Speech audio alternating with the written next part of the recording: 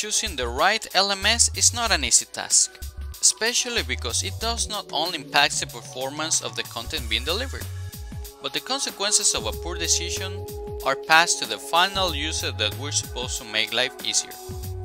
According to some rubrics, Schoology was a great contender among other evaluated LMSs. For this project, security was a top priority for our users. Schoology has been awarded with some security certificates such as the Trustees Privacy Seal and the Children's Privacy Seal, and also the UE Safe Harbor Framework set by the United States Department of Commerce. Reliability was another rubric that Schoology met. We also needed that the LMS must be compatible with many other platforms since our courses need to be designed for multiple operating systems and devices.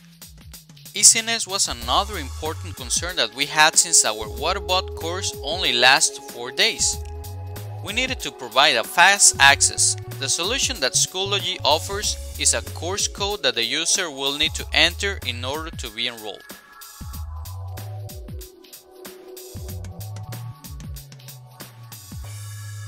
The topic of the content is to deliver an introductory course in underwater robotics based in the engineering design process followed by NASA's engineers.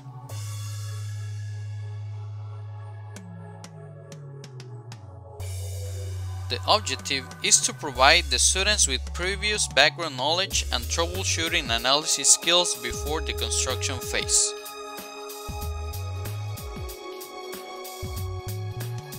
At the end of the training, the learner will be able to correlate the training safety procedures with real-life situations to avoid accidents.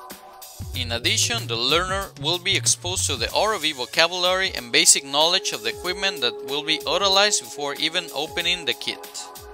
The training will provide a basic soldering course for beginners so that they know what good and bad soldering looks like. This allows to prepare the learners for auto-assess the quality of their soldering technique.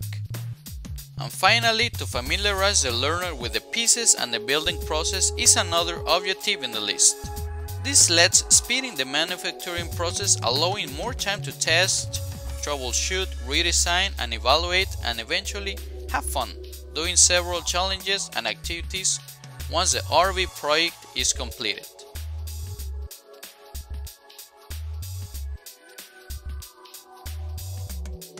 Our learners will be students between 12 to 16 years old and educators interested in STEM education. The ROV virtual training will help achieving one of the program's goals, which is to encourage the students to pursue education and careers in STEM, thereby filling the pipeline of highly skilled technical workers which will fuel future innovation.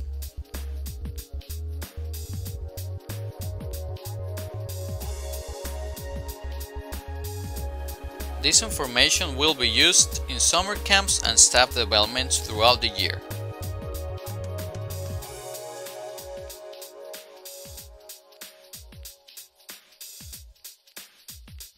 We will know if the learners meet the objectives if they are able to name the equipment that they are working with, if they exhibit good safety practices during the 4 days of the course, if they are able to evaluate their own performance during the soldering phase, and if they are able to make troubleshooting analyses related to the kit.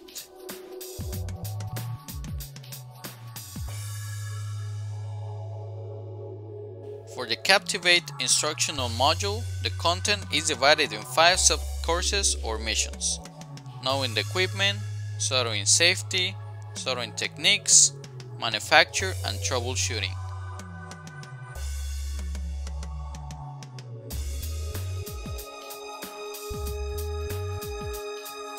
What has been created was the instructional module, and what needs to be created are assignments and maybe to split the Captivate module, allowing a flipped instructional model to enrich the user's experience by creating electronic journals, posts, and videos.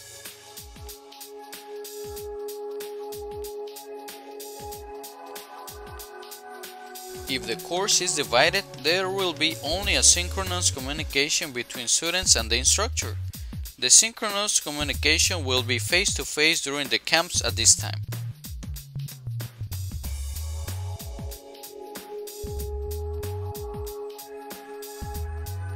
One attractive asset that Schoology has to offer is the capability to give badges.